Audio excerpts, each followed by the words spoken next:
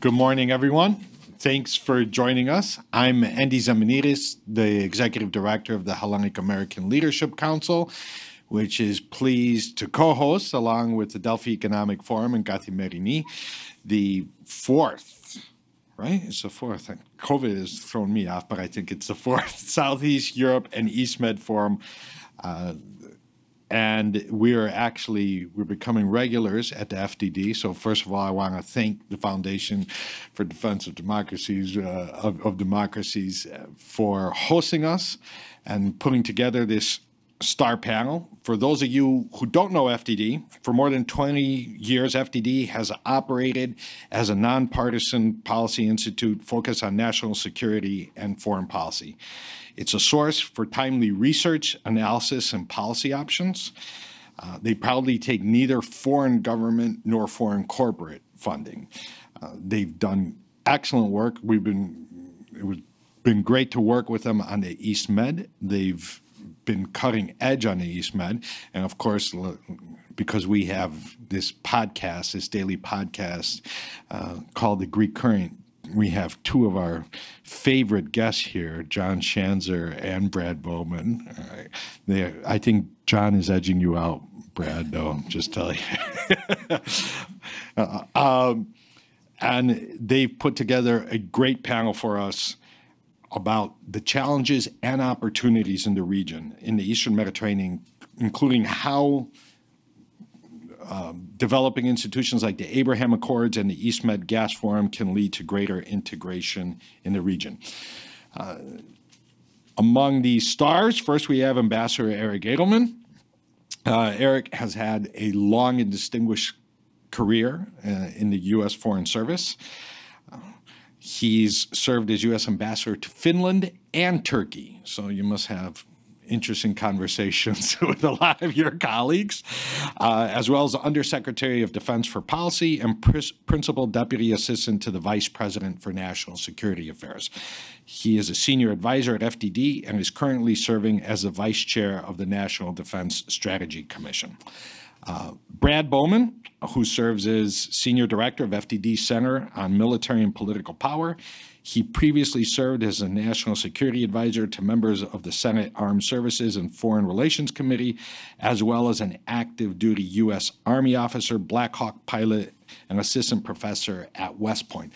And since this is co-hosted by the Delphi Economic Forum, I have to give Brad a little Delphic Oracle status, because before the Russia's invasion of Ukraine, Brad analyzed the new mutual defense and cooperation agreement between Greece and the United States, and threw out a nice little tidbit about how important Alexandroupolis could become in case Turkey wanted to blockade or not provide free passage through the Dardanelles. So you get the Delphic Oracle Award over the last year, Brad. Dimitris Keridis, member of Hellenic Parliament, representing Athens North, and a professor of international politics at Pantheon University of Athens. He serves as the head of the Israel-Greece Friendship Parliamentary Group and is in the now launching, just authorized last year by Congress, the 3+1 Interparliamentary Legislative Committee that on this side of the pond is headed by Senator Menendez. Jonathan Schanzer, my favorite Philadelphia Eagles fan, wants to remind us with his tie. He serves as Senior Vice President for Research at FDD. He worked as a terrorism finance analyst in the U.S. Department of the Treasury and has written 4 books on the Middle East, including was it last year's book on the Gaza? 2020. I told you, COVID threw me off, right? And finally, we're privileged to have as our moderator the incomparable Lena Argiri. Lena is the Washington, D.C. correspondent for the Greek public broadcaster. In her role, she covers the White House, State Department, the Treasury, and Capitol Hill on issues related to Greece and the Eastern Mediterranean by providing commentary and articles in Greek media, including Gati Merini. And sorry, Brad and John, but I think Lena is also infinitely more popular on the Greek current than you guys. Lena, over to you. Thank you, Andy, for the kind words. Thank you all for being here with us today. Special thanks to the FDD for hosting this event for second year in a row. And thank you, gentlemen, for taking the time today to help us better understand the very difficult region, the opportunities, the challenges, the difficulties, and the threats. Mr. Edelman, I would like to start with you. And we'll discuss today about a very complicated region where the alliances and the dynamics frequently change. Can you please help us understand why this region is historically important for U.S. foreign policy? And I'm referring to both the littoral states as well as the Gulf countries. Sure. Well, thank you, Lena. Thank you, Andy, for that introduction. I think the emphasis on my career needs to be long because I'm approaching, sort of senescence now. So before I start and answer your question, Lena, I really think it is appropriate to start first with an observation about the terrible tragedy that's befallen Turkey and Syria today with the two earthquakes and potentially, as I understand it, I'm not a seismologist and I don't play one on TV, but as I understand it, there's potential because of instability along the fault lines there for even more and perhaps even stronger earthquakes in the next day or two. I would recall that in 1999, it was a similar kind of earthquake, although this one seems to be even stronger in terms of the damage that it's done, that brought about a rapprochement between Greece and Turkey because it emphasized, of course, the common human toll that these kinds of tragedies take. And so one can certainly hope that if there's anything good that comes out of what has happened today, that we might see a bit of a reprise of that kind of attention to the humanitarian costs of this on all sides. We tend to forget here in Washington anyway that the Eastern Mediterranean has been an important strategic part of American grand strategy for a long time, certainly dating back to 1947 and the onset of the Cold War. And historically, of course, the Mediterranean was important international waterway going back to the Greeks and Romans, but the ancient Greeks and Romans. But for the United States, the passage of British imperial power out of the region because of the economic burdens of World War II forced the United States to take up political responsibilities that it had heretofore avoided when Britain informed the United States it could no longer be responsible for the security of the Eastern Mediterranean. Both Greece and Turkey were going through difficult challenges. Greece, a civil war, and Turkey, enormous pressure from the Soviet Union on the control of the straits. And so President Truman called for American aid to countries withstanding the forces of totalitarianism, and the United States became deeply involved.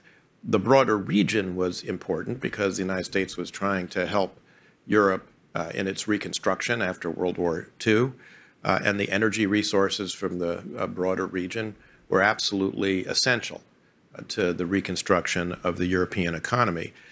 And so the Eastern Mediterranean took on a very important role. It was only a year later that we had the beginnings of the North Atlantic Treaty Organization. And of course, one of the very first expansions of NATO, we talk a lot about NATO expansion in the context of Ukraine these days, but one of the very first NATO expansions was the addition of Greece and Turkey to the alliance. At the time of the Truman Doctrine speech and the Truman Aid, Secretary of State Dean Acheson, who was actually, I think, Undersecretary then, testified in closed-door session to the Senate Foreign Relations Committee. And he had to make the argument for aid to Greece and Turkey by noting that they were kind of imperfect democracies in each in its own way. and certainly Greece has had, over the years, challenges with democracy, particularly in the 60s and 70s.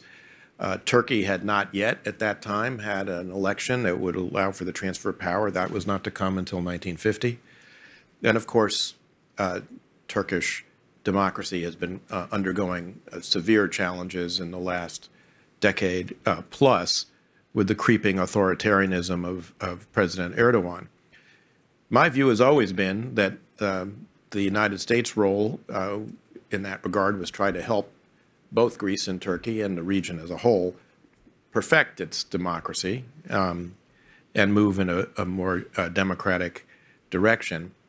But one thing about the importance of the region is that while it maintained its importance throughout the Cold War, and the United States maintained significant military forces, particularly Navy forces, in the Mediterranean, since the end of the Cold War, there has been a kind of loss of attention to the importance of the region.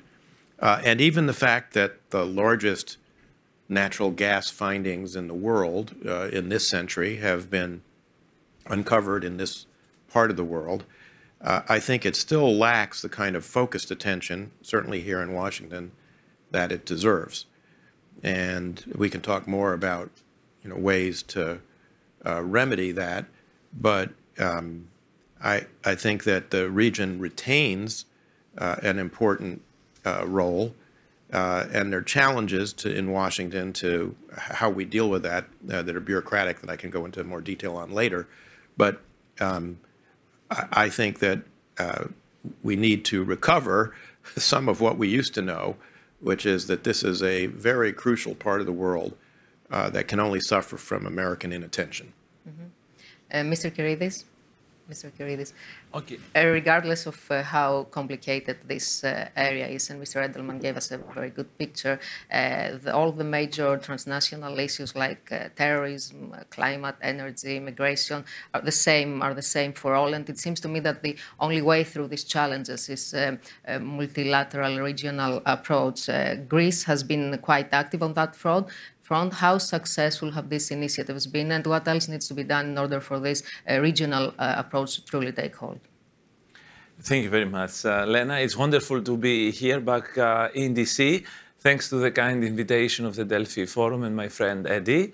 And it's always great to have this opportunity for a dialogue, for a transatlantic dialogue in this trouble of change and trouble that we have with this esteemed panel.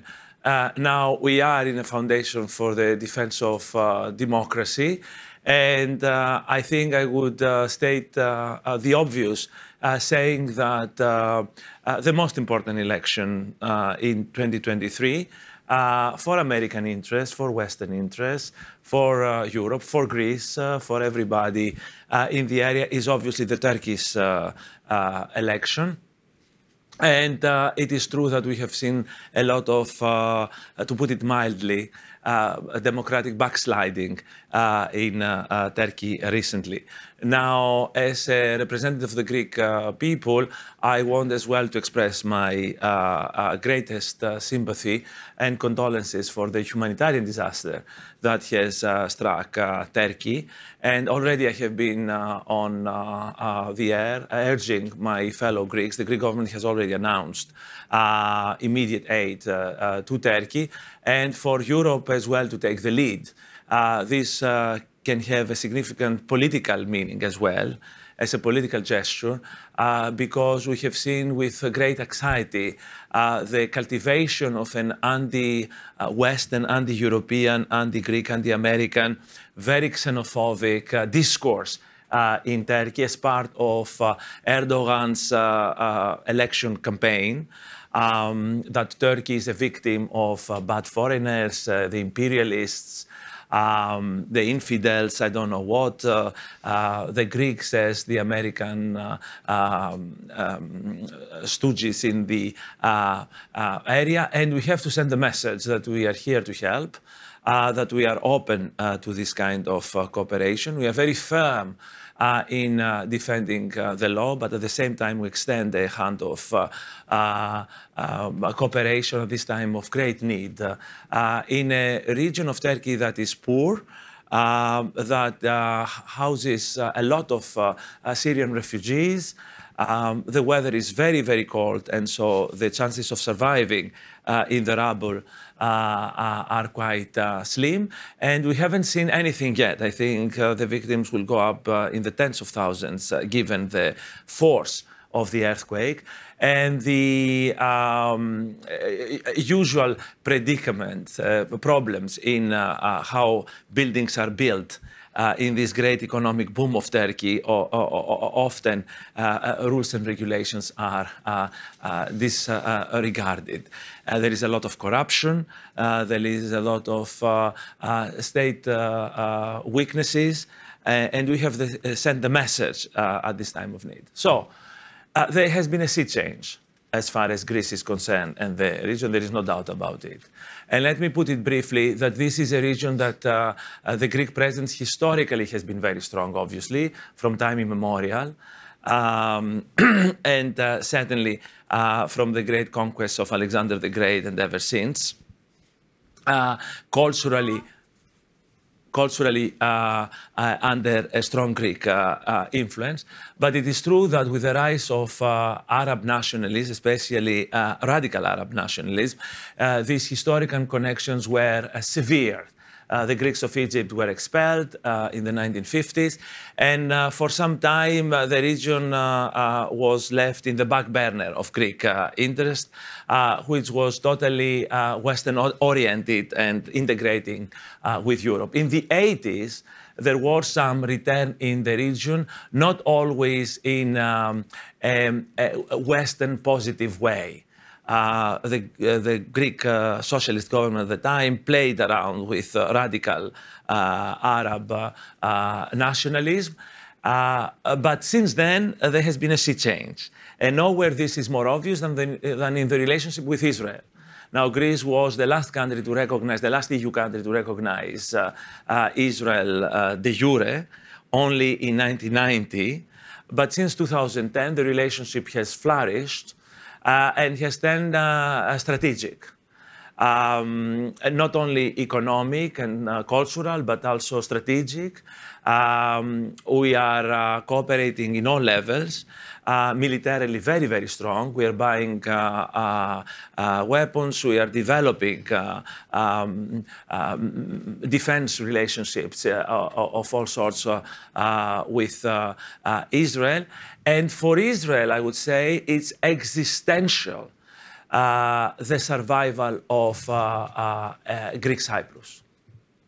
That Greek Cyprus, surrounded by Muslim nations and Islamists and not always nice, friendly neighbors, to put it mildly, Greek Cyprus is a stepping stone to the West, to the free world, and it should remain as free and secure from Turkey's pressure as possible. And as an extension, obviously, Greece, as a stabilizing Western-oriented axis. A second development was Egypt, obviously, and what happened there with the coup of al-Sisi in 2013, and the breakup between Egypt and Turkey as a result of Turkey's support for the Muslim Brothers and Morsi. And this has created the dynamics for this emerging cooperation, for sure.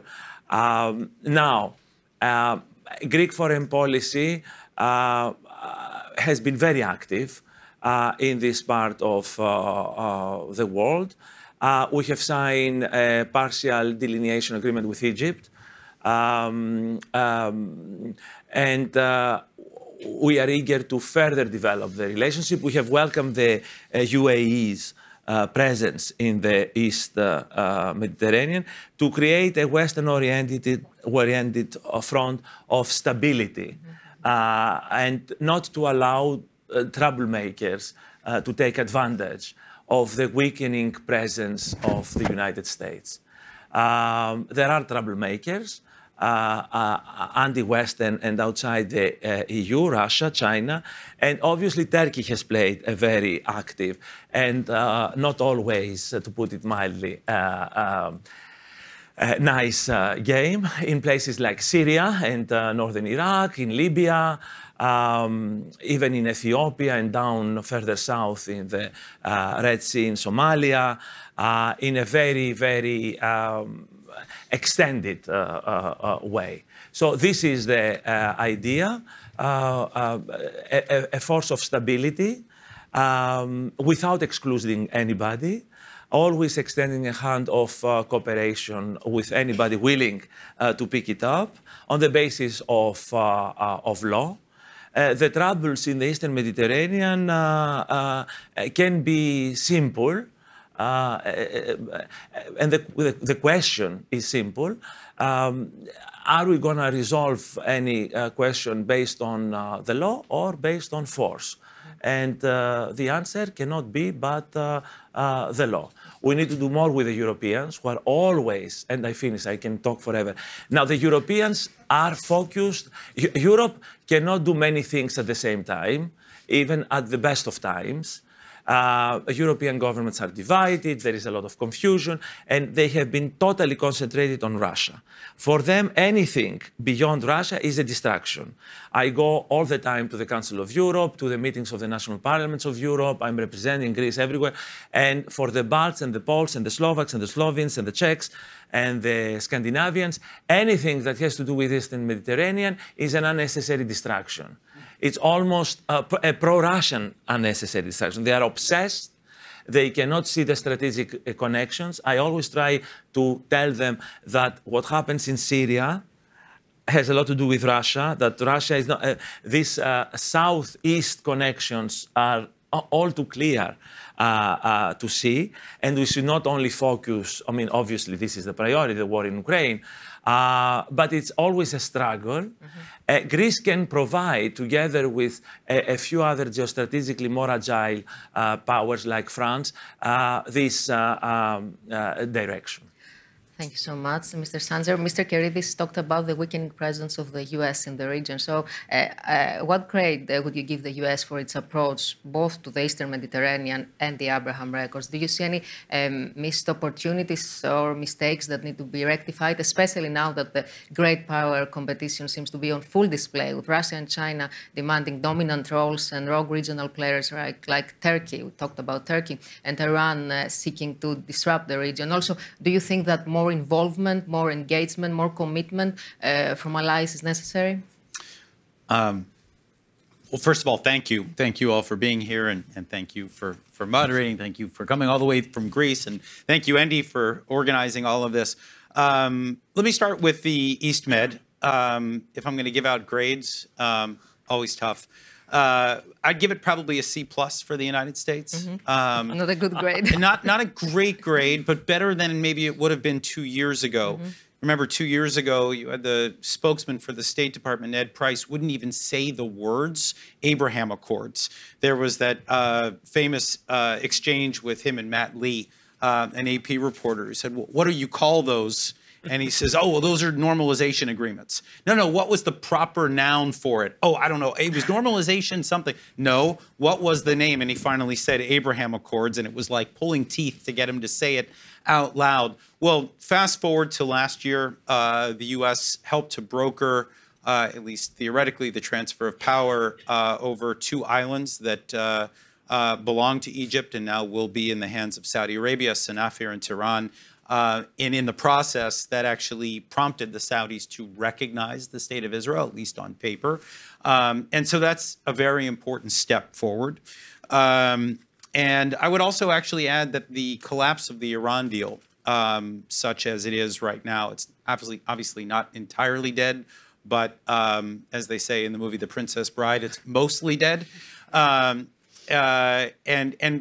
I think the sense that that is losing steam right now is giving added impetus for some of these regional actors to coalesce together.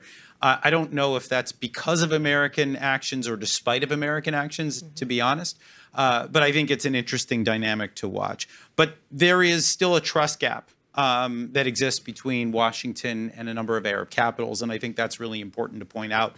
The Saudis in particular, that relationship is still not entirely solid. This is still a relationship that I think we're able to really observe open mistrust between Washington and Riyadh.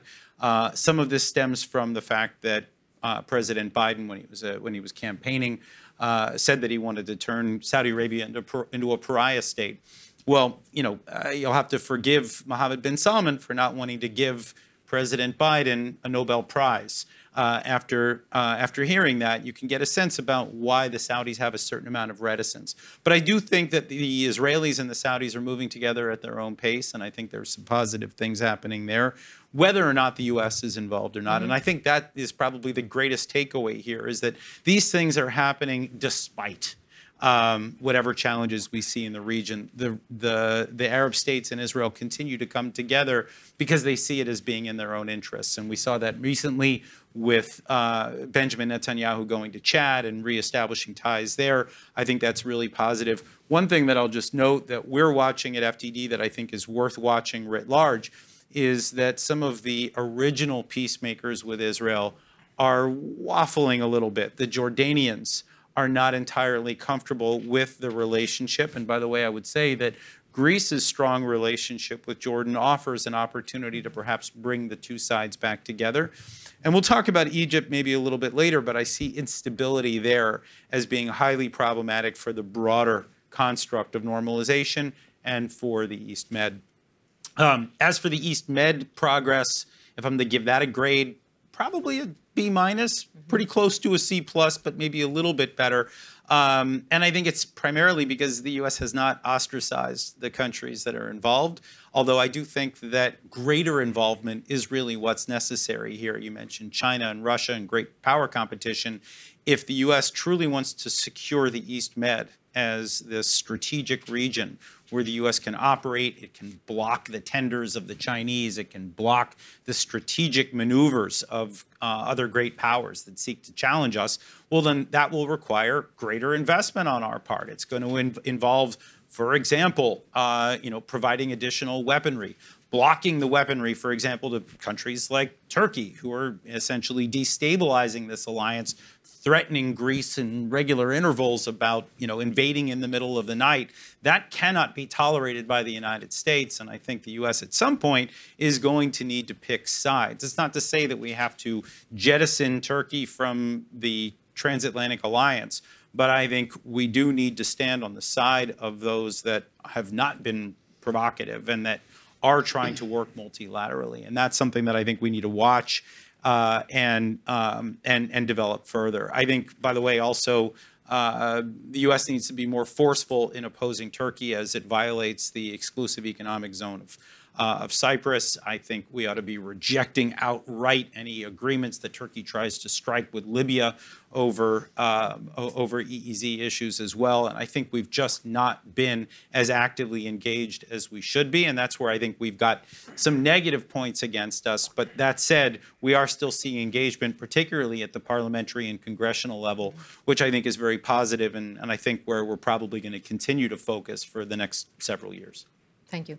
Mr. Bowman, you have written extensively about the military aspect of this regional cooperation, key developments like the new Mutual Defense Cooperation Agreement between the United States and Greece and joint exercises like INIOHOS. A quick look at the map demonstrates that the U.S. can deal with flashpoints from Ukraine to Yemen with a forward presence in this region. So how can a more integrated Eastern Mediterranean give the U.S. greater power projection capabilities? Thanks so much for the question, and it's a pleasure to join my distinguished colleagues, and I echo the comments about my sympathies to those suffering from what happened recently. This has been a real focus for our center on military and political power here, looking at a range of things, including military exercises, and there's just a couple anecdotal examples I'll offer to you that I think help us understand grand strategically what's happening, and also kind of lays out some opportunities. Undoubtedly, the U.S. has at times been unreliable, shall we say, if I'm being polite, if one looks at the Afghanistan withdrawal and the messages that were sent around the world based on that disaster, I would say. But news of the U.S. departing the region is premature, shall I say. And I would point you to the Juniper Oak 23 military exercise. That is the largest military exercise between the U.S. and Israel in history. The U.S. flowed combat power into that exercise in a way that no country in the world can match, period. Including 4 B-52s flying from the United States, coordinating and conducting 3 waves of attacks on simulated targets after defeating air defense, after teaming up with Israeli F-35s, supported by F-15s and F-18s. I go on and on and on. If you're sitting in a place, I don't know, like the Islamic Republic of Iran, that message is for you, okay? Yes, we are unreliable at times, but we also continue to understand the importance of the region, and we have combat power that can flow into the region in a way that is unmatched in the world. I was reviewing the iteration of this last time in John Schanzer's introduction. I thought really laid out some key points regarding the historic importance of this region, the intersection of maritime routes, energy, and so forth. So I'd point you to that Juniper Oak exercise. It's just an example of, yeah, our posture changes in the region. It's always changing. But don't miss how we can flow combat power into the region. And that exercise is speaking to Israel about our rock-solid commitment to them.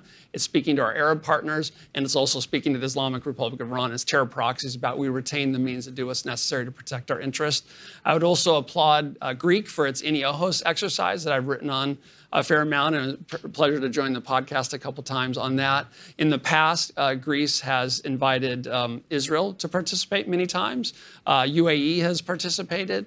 Bahrain has participated. I note that Egypt and Jordan have been observers. Wouldn't it be nice if Egypt and Jordan would send combat forces to that exercise? I hope Israel attends again. I would note that the distance between Israel and Greece is roughly equivalent to that between Israel and Iran. And so that provides some valuable rehearsals, shall we say, that might be necessary should Iran move forward with its nuclear weapons program. And then all this is in the context of another thing we look at is arms sales. And we can talk about this in Q&A if you want to, but F-35 acquisition by Greece, we can talk about that. We also could talk about Turkey's desire to acquire the F-16. I would just highlight a couple of things that I look at on the F-16, F-35 front, if it's of interest. One is an F-16 is not an F-35, right? These are very different capabilities, so you have to start there. When Turkey decided to acquire the S-400, an advanced air and missile defense system from the leading threat to the NATO alliance, not exactly the behavior one would expect of a NATO ally. Despite repeated warnings from Washington, we had no choice but to evict Turkey from the F-35 program, and I wrote on that, and that was clear. F-16 is a 4th generation fighter, even if it's a Block 70 or a newer Block version. Very, very different. And right when I'm starting to think that, hey, maybe we should consider that, I see things like the November 23 airstrike in Syria, by Turkey, where U.S. troops' lives were put in danger, right? So, I mean, this is a DoD statement. The recent Turkey airstrike in Syria, quote, directly threatened the safety of U.S. personnel who are working in Syria with local partners to defeat ISIS. Okay? So my sincere heart goes out to the people of Turkey for the terrorist attacks that they've endured. America has had some terrorist attacks of our own, so that's unacceptable. But we have to find a way forward where we can support our partners in Syria to make sure that we defeat in a durable way the ISIS caliphate while avoiding irresponsible behavior like we saw in November from Turkey and Syria.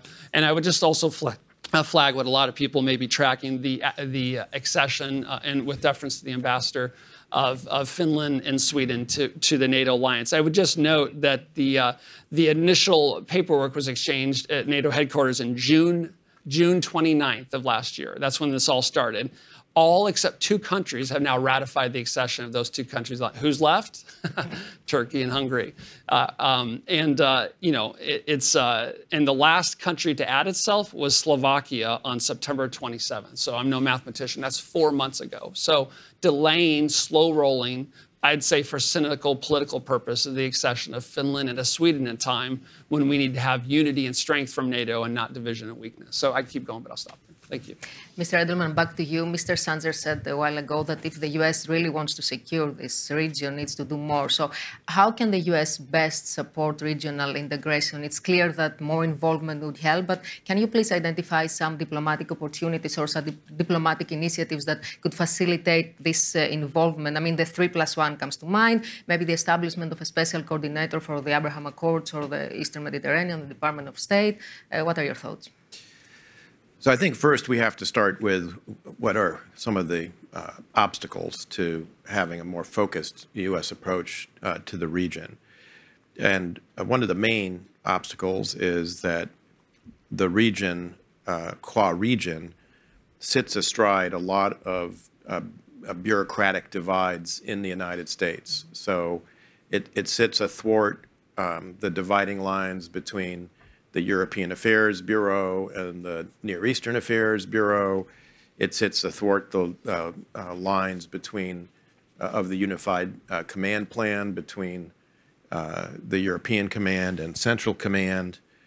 And as a former U.S. ambassador to Turkey, I had to live with that. I mean, it is a very real obstacle to sort of a concentrated approach to the region as a whole. By the way, Eastern Med is not unique in that regard. I mean, one of our colleagues on the panel talked about some of the unhelpful Turkish involvement in the Horn of Africa. The Red Sea has the same issue because it too sits athwart bureaucratic and military command lines.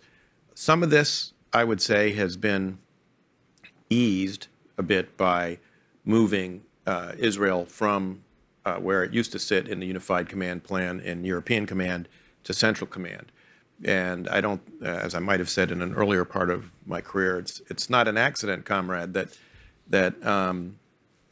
Juniper Oak was conducted in the manner it was since the transfer of Israel from European to Central Command. The other obstacle is if you think that the EU has trouble dealing with more than one big thing at a time, I promise you it's even more the case with the U.S. government, which has a lot of difficulty dealing with more than one big national security issue at a time. And the Biden administration, I think, was in the early days very preoccupied with Afghanistan and certainly the disastrous withdrawal, as Brad mentioned. But of course, since February 24th of last year, it's been very preoccupied by the war in Ukraine for good and sufficient reason. But all of that tends to distract from paying adequate attention to this region.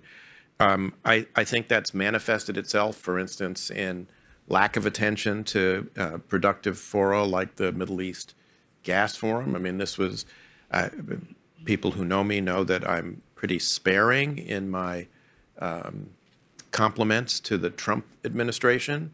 But, you know, the fact that Secretary Pompeo attended the Middle East Gas Forum obviously was a signal of serious high-level U.S. attention to this region and to this part of the world.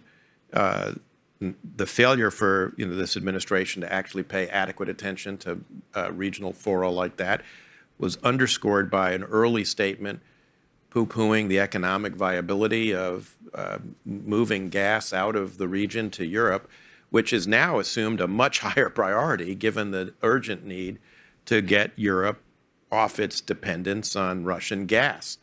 So there's a huge strategic imperative, it seems to me, to the administration to get on this. And for the moment, it seems that they've decided to leave this in the hands of their special envoy for energy,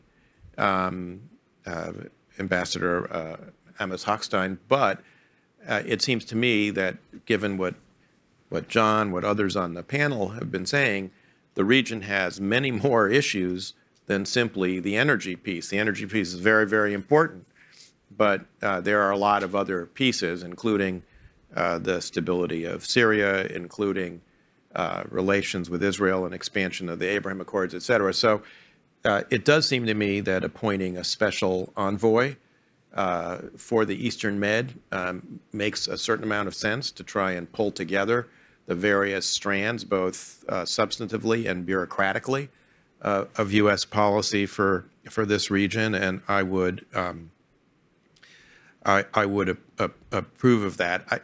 If I could, I would like to add just a couple of comments on two other issues that have come up in the panel. One is the anti-Westernism we've seen on display in Turkey, sadly, is, I'm afraid, more than just a reflection of the current election campaign in Turkey.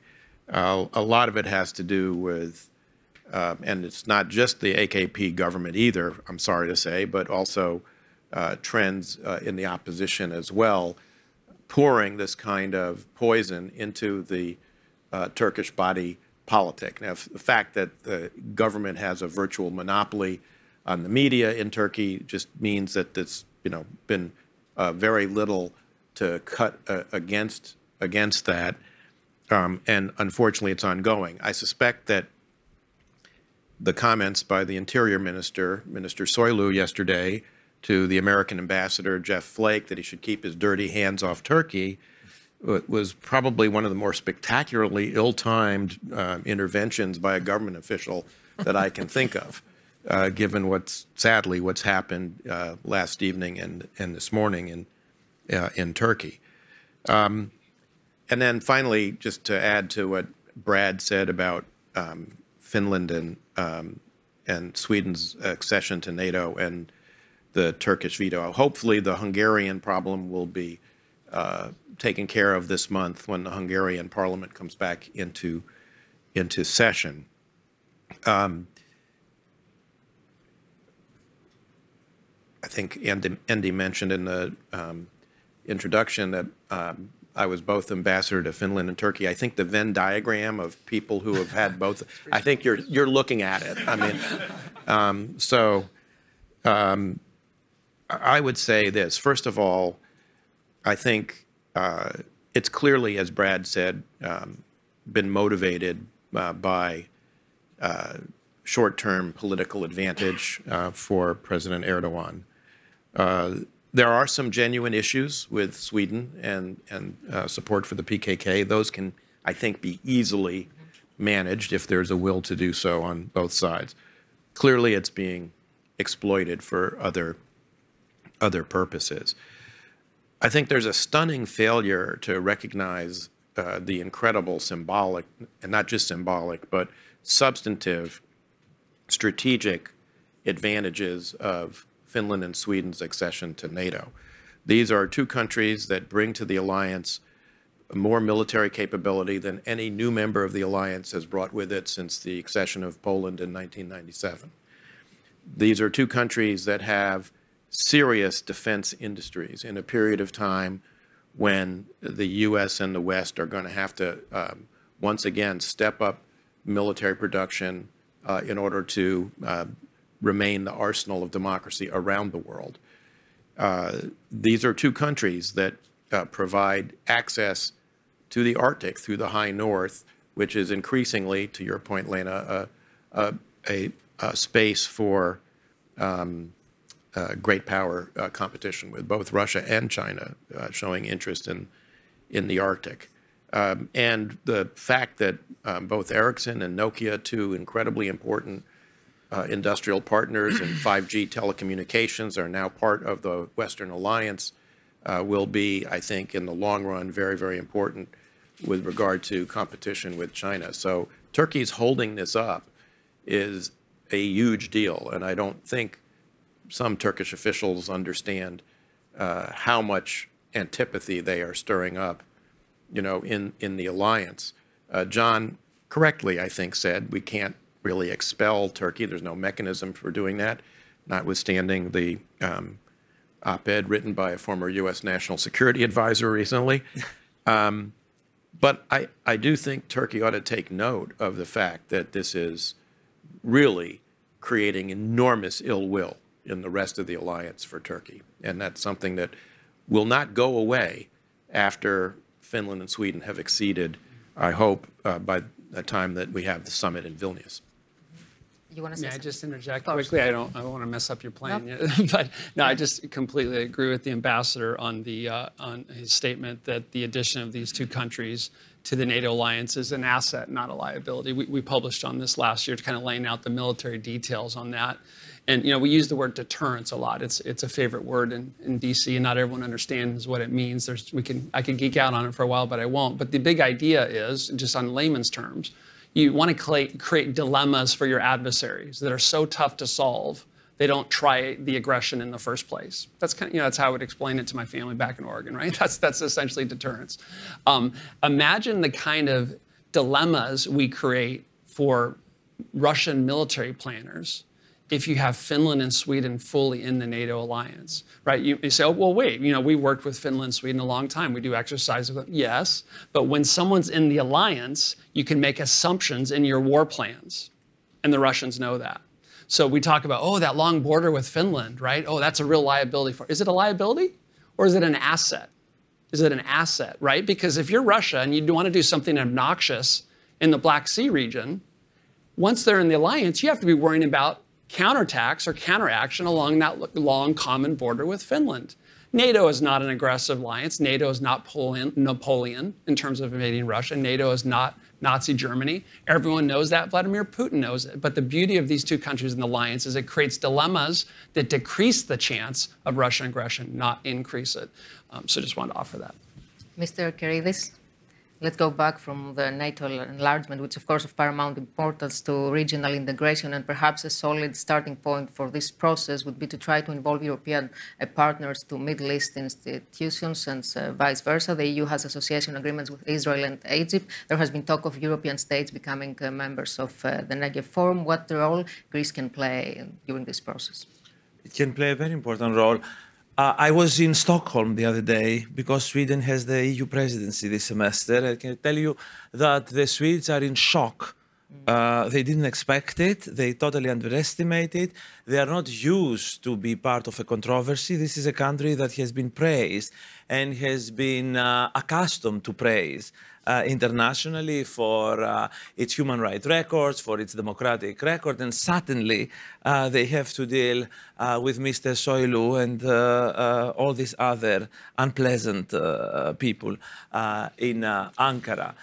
For sure is a very big prize. And I think it is the accession of Sweden and Finland coming away from a neutrality of centuries when it comes to Sweden, from the time of the Battle of Poltava back in Ukraine in the early 18th century.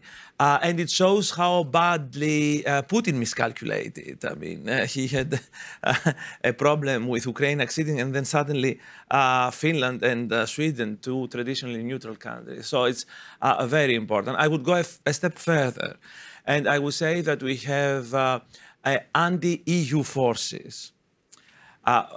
Forces that want to see the disintegration of a European Union, and that we have been naive in how we deal with it. Before I look at how the EU can play a role in the Middle East, first we have to have an EU, which is not a given. It's a constant struggle. And I think what we have seen with the Quran burning, for example, recently, is this underground, hard to prove, but suspective alliance between Erdogan and Putin. Now, Putin, on the one hand, finances extreme right-wing groups and activists in Europe to go around provoke Muslims, for example, by burning. Suddenly, we started burning out of nowhere Qurans outside Turkish embassies. And then we have Erdogan playing the Islamist card. And you know how many millions of Muslims live in places like France and elsewhere. To have a row between fascists and Islamists. And we, the European forces of reason, in the middle, being the prey and the victim of this kind of polarization. Now, this is not something fantastic and out of the blue. It's something that happened, for example, in the last French elections, parliamentary elections. President Macron lost his majority in Parliament and made France fairly ungovernable. Now, it was never easy to govern France, but even less so now, because Mélenchon took all the Arab vote, the Muslim vote, according to whom, for everything, France is to blame, you know, Algeria and colonialism, etc. And Le Pen took all the French vote, and the center was left weakened. And this is a model that these anti-Europeans in Moscow and in Ankara want to repeat elsewhere. And we've seen now this hybrid internal threat within our democracies playing around. And Europeans have been just strategically naive. I mean, I've spent 2 days with the Swedes who are defending freedom of speech, you know, et cetera, and trying to persuade them. I mean, there is nothing freedom of speech burning the Quran. I mean, let's be a little bit more suspicious and serious, and not to give excuses to be undermined, right? Now, if one is critical of the US, I don't know what one needs to be with the Europeans. I mean, the EU Mediterranean policy was a disaster. It never worked. EU is absent in places of vital importance like Syria or Libya. We are totally divided among ourselves. I mean, the Italians are fighting with the French are fighting with the Germans in these issues. We have handed the keys to Europe, to Mr. Erdogan, who controls both the East Mediterranean and the Central Mediterranean route through his support and control of the Tripolis government in Libya, so he can raise the heat and lower the heat, directly affecting EU elections in places like Italy and Germany and the rest. And we have been very naive and inactive and almost exhausted from the continuous crisis that we have faced, from the Eurozone, the refugee crisis, the pandemic crisis, now Ukraine. It's been like 10 years. I mean, this is a leadership that was not too much prone on stress, and it has been stressed beyond capacity the last 10 years. Okay. I see the sign there.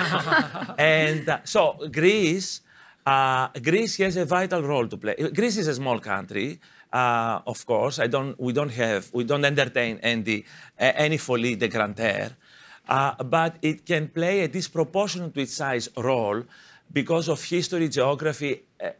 Now, most people don't understand and don't know things like Greece is today supporting energy-wise Bulgaria and Romania because we have reverse flow. Unlike the Germans who had no LNG terminal, Greece did have one, and through reverse flow now we are there for East Europeans. Countries where Russian influence is not weak.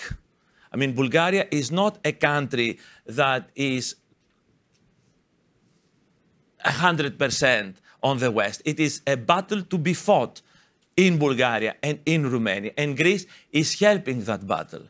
Now, if the war in Ukraine is an Orthodox Christian, inter-Orthodox Christian war among Christian Orthodox, the Greeks being the oldest Christian Orthodox people, with the ecumenical patriarchate in Constantinople and Istanbul, and the other patriarchates in Jerusalem and Alexandria, there is a war there.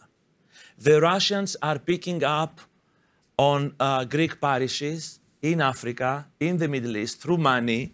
There is so it's a multifaceted front where the Greeks, because of history, have an understanding that, to put it mildly, the Luxembourgians and the Belgians lack.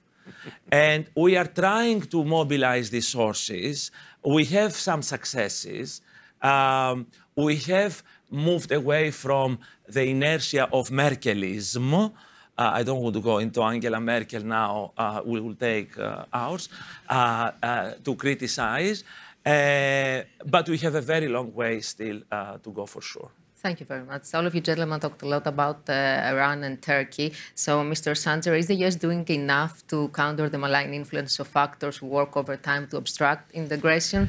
Is the U.S. setting distinct red lines and limits? Is the U.S. sending clear messages to the troublemaker of the region? What do you think? Well, I can shorten my answer very quickly to just say no. Okay. Or I can go into maybe just a few minutes. You can give us some. I'll take just a few minutes. I mean, look, Turkey, I think we already know we're seeing the provocative statements in ways that I think it's unprecedented with Turkey directly threatening Greece. A fellow NATO ally makes the invocation of Article 5 a bit odd, to put it mildly, right? If they ever followed through on some of these threats, visiting Greece in the middle of the night, this sort of rhetoric that we're seeing out of the Erdogan government. The violations of the exclusive economic zone of Cyprus is a huge problem. The meddling in Libya is another problem. The sponsorship of Hamas in the Gaza Strip, which is, of course, still threatening the East Med as we know it. Another problem, Turkey has got its hands in a lot of places where it should not. And rather than the U.S. taking definitive measures to punish, as we discussed, the F-16 deal is still on the table. Admittedly, they've cut off F-35, but I don't know if that's enough. I don't know if that message has been delivered. Of course, it's a balancing act when you consider the fact that the Turks hold the accession of Finland and Sweden in their hands at the same time. This is the balancing act that we're watching, but you can certainly see that the Turks are not playing a positive role. Another actor that I think we obviously need to keep an eye on is Iran. Really the preeminent malign actor in the region, destabilizing Gaza, of course, completely gutting the state in Lebanon to the point that Hezbollah has now taken over, the key sponsor of Syria. Right? I mean, there's just virtually nowhere that you don't see the fingerprints of Iran in ways that have deteriorated or undermined security in the region. And that really, again, what we hope anyway from the U.S. perspective is that, we take the Iran deal, the nuclear deal, completely off the table. We take sanctions relief completely off the table, begin to impose penalties, maybe even try to hasten the downfall of the regime with some of the actors that have been coming out into the streets. This would be, I think, a positive thing on the part of the U.S. and would be some wind in the sails of this sort of new regional architecture. Two other actors that I'll just mention briefly. The Qataris, I think, are actors to keep an eye on. They're the financial sponsors traditionally of the Turks. Hot cash flowing into Turkey to keep the economy afloat. And they have this sort of joint mechanism, a joint view of how they want to spread Islamism and Muslim Brotherhood ideology across the region. I don't know if it gets enough attention. And by the way, at the same time, you see the Qataris using their vast wealth and malign influence to buy off members of parliament, really undermining the very democratic structures in Greece, Greece and beyond. And right, I mean, a Greek parliamentarian, you've got the European Parliament. These are things that really should not be tolerated, and I don't know why it's been still relatively muted up until now. The last actor that I'll just note, and I think it's obvious, it's the Russians using energy as a weapon, which, by the way, gives us added motivation to support the East Med structures as they're developing, right? This is the alternative. But in the meantime, the Russians are obviously making a mess out of the region. The Russians are, of course, controlling the skies over Syria, so they've got an East Med perch over there, which is limiting the ability of the Israelis to interdict weapons in Lebanon. We also have seen reports of the Russians backing the Wagner group in Libya. So we've got a lot of problems on our hands. These are the main, I guess, four actors that threaten the structures as we know it. And one last question for you, Mr. Bowman, before we go to our Q&A session. There's quite a difference between the diplomacy that we're witnessing and an actual military cooperation. What the benefits of such a cooperation would be for the U.S. and how a military alliance like that can be achieved, can be established in terms of creating military compatibility and security cooperation? Sure, thanks. I can be real quick because I'm excited to get to questions. And I think the bottom line is that the security cooperation between the U.S. and Greece is as strong as it's been, arguably maybe ever, or certainly in a long, long time. In July of last year, the Greek defense minister met with Secretary Austin in the Pentagon.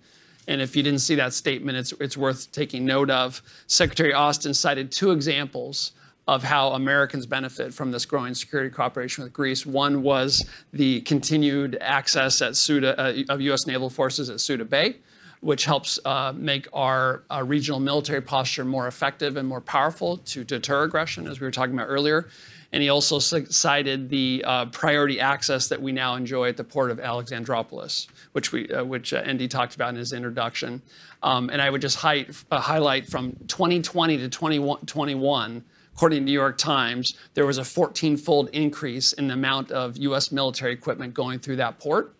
And then by mid-year last year, we had already increased that amount from 2021. I mean, we're talking about thousands of pieces of military equipment going through that port, going up and reinforce. So we talk, hey, let's reinforce NATO's southeastern flank. That sounds real nice in the Beltway, right? Okay, how do you do that? How do you do that when you don't have unfettered access up through the Black Sea via maritime routes? Well, you're doing that through that port of Alexandroupolis. And I'm so thankful that we've worked with our Greek allies to make sure that Russians aren't running that port or the Chinese aren't running that port. And so that's just an example of, we're often on the losing and, oh, shoot, China's running that port, they're running that port. Oh, gosh, darn, what do we do? Finally, we're starting to get ahead of it, and we're building Greece's defense capabilities. We're strengthening our posture, and we're making smart decisions like we did at the port that are good for NATO, good for Greece, and good for the United States and all of us in regional security. Thank you, Brad. I see Eddie is having the microphone over there. He's waiting for your questions, so we can. All right. Okay, so you can help us, Eddie. We're going to try to get a few questions in. Henri Barkey. Thank you. Two questions. One is for Eric. What happens if Turks block only Sweden for some time to come? I mean, I'm assuming Erdogan is going to win the election, and he may still be angry. And Dimitri, you talked about the populist, the votes, how the Russians are using populist parties. What about Italy? What's your take on Italy? Because we know very little about Italy, given the new government, and you have been obviously interacting with them. Thank you. Well, briefly, Henri, I think there's already been, as you know, a lot of speculation, both in the Finnish and Turkish press, about the possibility of the Turkish Grand National Assembly approving Finland and holding Sweden in abeyance. The formal position, I think, of the Finnish government is they still intend to proceed in tandem with Sweden, much as they did for EU membership back in the early 1990s. I think there's a potential that you could see that happen, and if after May 14th there's some kind of accommodation with the Swedes, as long as it's all done in time to have them both at the table at Vilnius and the summit, I think there's a possible path there to get through this. I think a long-term sort of veto on Sweden will cause, really deep alienation between everyone else in NATO and Turkey, and be, I think, enormously costly to Turkey in the long run, way more than any possible benefit they could get. Can you be specific on what the cost will be? I think it's too early to say what the cost will be, because I think it's going to take time for people to assimilate all this and then figure out how they're going to make Turkey pay a price. But I think people will want to extract a price from Turkey for doing this. I mean, there is a great paradox in all this, for sure, because officially Turkey still wants to join EU, where Sweden is a member. So Sweden is bad in NATO, but it's okay as an EU partner. And obviously Erdogan is trying to divide the two. He's already hinting at that. And this is an additional horror in Stockholm. Now, going back to the strategic alliance with America, I just want to share with you an experience I recently had. Back in September, under the Acropolis, there is a famous open-air theater from ancient times called Irodio. Now, in the good old days, a US ambassador would never appear in front of 5,000 people, and the security is very difficult because it's very steep and it's not easy to control, etc., etc. Now, this September, I was there for a concert, and Ambassador Junis, the US ambassador, entered, and he was received as a rock star. I mean, the whole theater, 5,000 Athenians stood up on their heel and clapping and applauding. And he enjoyed it, and he reciprocated. I mean, this shows you the change, the change in people's feelings. I mean, we always had a very strong and historic relationship. I mean, modern Greece was born out of a revolution that was an extension of the American and the French Revolution, and we all fought together from the same side throughout the 20th century. We were always on the same side of history, the good side of history. And we remain with Ukraine now, despite, and very strongly so, despite the historical connection that we have with Russia. But this kind of popular feeling towards a US ambassador is incredible. I mean, I was really taken aback. Now, Italy is a positive surprise. Obviously, they are not. I am a center-right politician, and they are not necessarily my cup of tea, Mrs. Meloni. She does not belong to the EPP, to the European People's Party center-right coalition. She is to our right, but she was pro-NATO, anti-Russia. Compared to some of her coalition partners that, to put it mildly, have accepted gifts from Vladimir in the past, both Mr. Salvini and Mr. Berlusconi. Now, the Italians have a generic problem because for them, foreign policy is all about trade. It's about selling goods. They have these big industries, industrial interests in northern Italy. And basically, the Italian government is an extension of Endy and Fiat, and I mean, openly so. I mean, I was in Rome 2 weeks ago because we have a very peculiar, complex, strong, close, and difficult relationship with the Italians. In order to try to see eye to eye vis-à-vis Libya, where we have our difficulties, etc. Overall, Meloni is better than expected. By the way, it's good that after 15 years, since 2008, we have a political government, not a technocratic one, an elected government. Because, you know, in Italy, they have elections, and then they put a technocrat. You know, there is the charade, put it mild, you know, jokingly, of elections. But then it's not the politicians who are the elected politicians. They ask Monti or Prodi or Draghi to govern. So for the first time after 15 years, we have a strong, stable coalition with Meloni in charge. And Italy can return after 25 years of absence, take advantage of Brexit as the third, you know, to add into the French-German axis. So it's an interesting thing happening. Mr. Keridis, we're running out of time. Well, I think we'll have a few more minutes, maybe 1 or 2 more questions, Eddie. Great, great. Thank you guys so much. It's been really great hearing all the great things you guys have to say. So I have a two-part question here.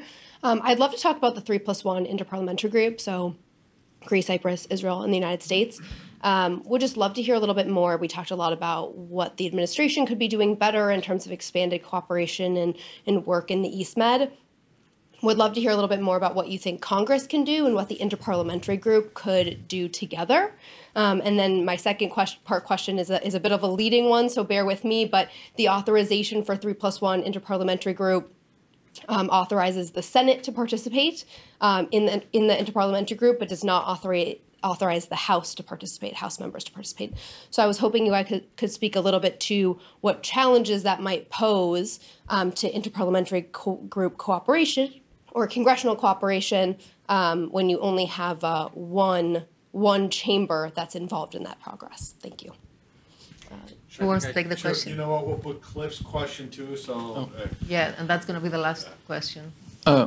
I was going to throw something out here and let somebody respond to it. As of Friday, there was a report in the Wall Street Journal that said at least 13 Turkish firms exported a total of 18.5 million worth of items, including plastic rubbers and vehicles, to at least 10 Russian companies sanctioned by the U.S. for their role in Russia's assault on the Ukraine.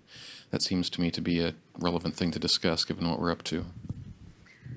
Gentlemen, who I wants to recommend Brad is the only one who's actually worked on the Hill to perhaps talk about Yes. these. And maybe Dimitris about the 3+1. Oh, Yes, Brad, let's I was start. going to, okay. Well, you know, yeah, 9 years U.S. Senate, so I'm a little biased for the upper chamber. So if you have to start with one of them, I say you start with the Senate. But more broadly, I would say interparliamentary exchanges are a positive thing. I've sat through more than my fair share of meetings with my former senator bosses where they were meeting with parliamentarians from other countries, and I know my bosses and myself at the humble staff level found those to be incredibly useful, incredibly constructive and productive. And so it sounds kind of touchy-feely, like, oh, let's just get together and talk, but I found them to be very, very positive, and I think the more that we can have this with our key allies and partners, the better. And I would agree that it would be stronger if you had both the Senate and House of Representatives participating. It's just from my Senate staffer background, that'd be my humble opinion on that. Yeah, I'll stop there if the ambassador or anyone else wants to add to that. Dimitri? Starting from the last, there is no doubt in my mind, I think I've said it time and again in the various European fora I participate, that Turkey is playing a role of black marketeer in Ukraine, making money out of it, very important money for Erdogan because his economy is in shambles.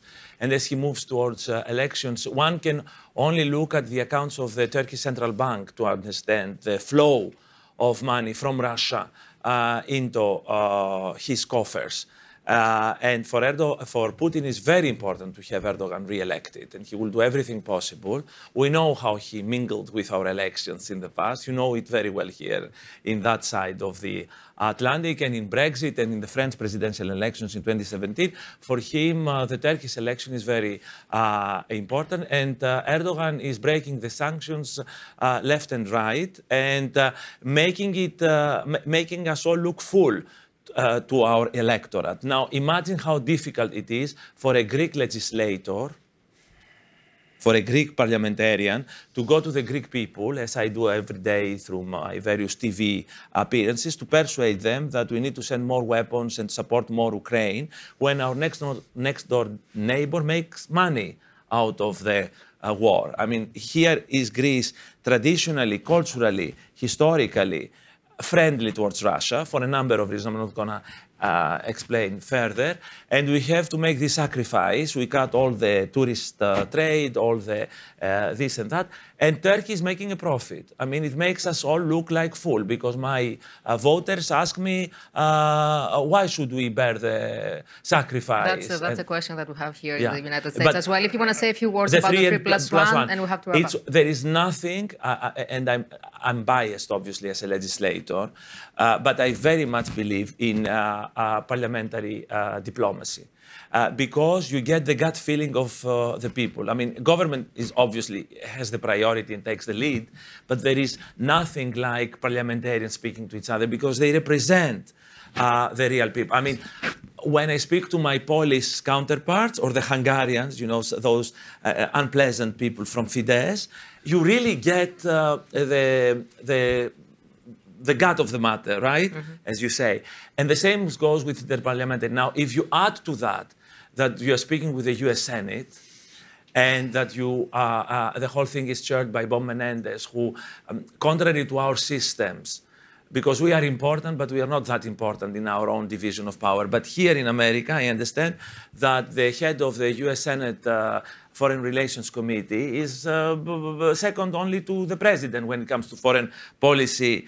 Third, fourth, okay. I wish I was fourth. I wish I was fourth in my place. So we have very important work to do, and it shows how close the relationship is between the Knesset, the Cypriot House of Representatives, the Hellenic Parliament, and the US Senate. And obviously, if we can bring in the House, so much the better. One last word from Jonathan. Yeah, just in answer to Cliff's question, we at FDD for quite some time have been tracking the illicit financial flows out of Turkey. They are significant, and they go back now for the better part of 2 decades. There was the famous case now known as Gas for Gold that entailed Turkey moving about $20 billion on behalf of the Iranian regime at the height of the sanctions regime, the support for Hamas, the support for the Islamic State at one point, the support for al-Qaeda-related groups in Syria. The sheer amount of illicit activity, by the way, we see indications of Venezuela sanctions busting. This is, and now we're seeing it in the Black Sea. And there's, of course, questions about whether Russia should be designated as a state sponsor of terrorism itself. Fine, but I would just say, broadly speaking, Turkey has now solidified its place, at least in my view, within the U.S. policy structures as a state sponsor of terrorism in its own right. It is a jurisdiction of illicit finance concern that cannot be ignored. The question is, quite frankly, what do we do about it? And I think that's very relevant to our discussion today as we think about supporting this burgeoning structure in the East Med. There is really one major menace right now, and that is Turkey, and it is undermining so much of the efforts that we're trying to push forward. Gentlemen, thank you very much for this fantastic discussion. Thank you all for being here. There are many panels and discussion around the city today and tomorrow, so make sure to attend.